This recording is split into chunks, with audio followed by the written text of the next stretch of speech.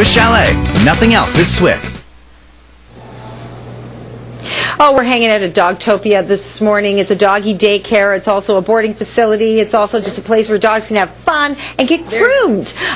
So I am here with Anita, and we are taking a look at food. And this is a big job that Jesse has because he's responsible for feeding all the dogs.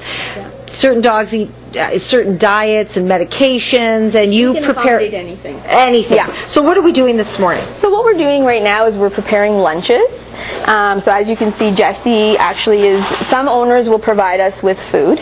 So we can accommodate anything from raw to eggs, chicken and rice. Some dogs, I dropped my dog off and I forgot my food. No problem. We got you covered. Okay. Yep, we do. We have our own house brand here. We use Royal Canin. Okay. So if someone forgets, then we've got it covered. You got it covered. Yes, absolutely. What's this here?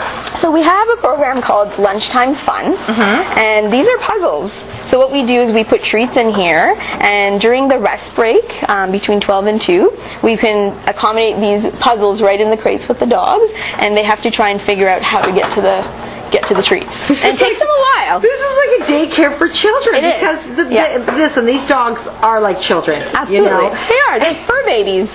Like they have activity programs. Okay, so I love this. So this is a puzzle. You'll put the little pieces in here. The dogs need to figure it out, and they figure it out. They do. They figure it out. Eventually. Sometimes it takes them longer than, ones take longer than the others, but eventually they figure it out. Jesse, how long does it take you to prepare all these meals? It takes quite a while because there's quite a few some days, but it's pretty good. It's a big job. Yeah. Okay, now for you, what food would you recommend?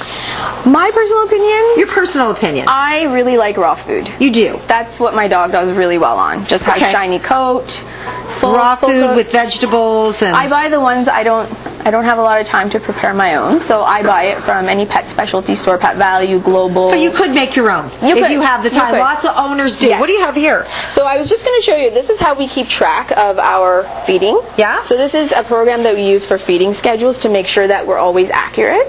And this information actually gets emailed to our pet parents if they would like, so they can, if they're boarding with us, they can see exactly if their dog ate, how much did they eat, if they even pooped and peed. If they had medications, we update that as well. So we're very, we want to make sure that this is very important. So Dr. Bryce Weil just did a segment on our stools, on human. Maybe we should look at the dog stools, and maybe we can find out a lot about what the dogs are eating. So actually, you know what? You say that, but this is hilarious. We actually have over here a poop fridge. You have a poop fridge? We have a poop fridge.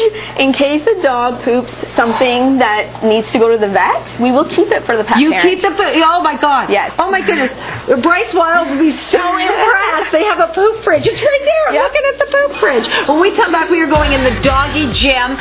We're going to go in there right now so they settle down, so they get used to us. So we're going in. We'll see you guys in there when we come back at Dogtopia. I'm going to go look in the poop fridge. Don't look at it.